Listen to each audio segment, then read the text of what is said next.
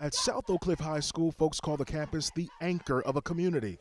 Let's go! And a hub behind a renaissance or rebirth of sorts. Walls are like life. With the spirit of determination captured in the school's new mural. They're what you make them. This mural with the words, "Still We Rise." You can paint them with love. Designed by students with the help of artist Michael McFeeters. It really sort of paints a picture of the community and just everything that we believe in, everything we stand for. It highlights some of SOC's history, including protests from 2015, when students led demonstrations demanding better conditions and equitable resources, and SOC's strong connection to academics, sports, and cultures. It tells diversity. Everybody in here in the community is involved in something.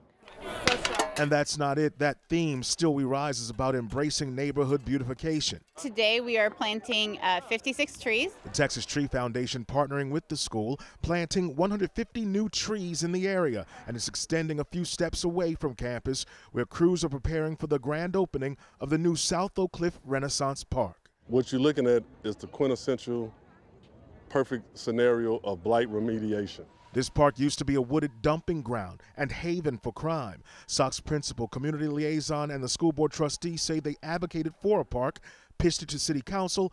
I remember vividly thinking it has to be a better use of land. We have to repurpose this land.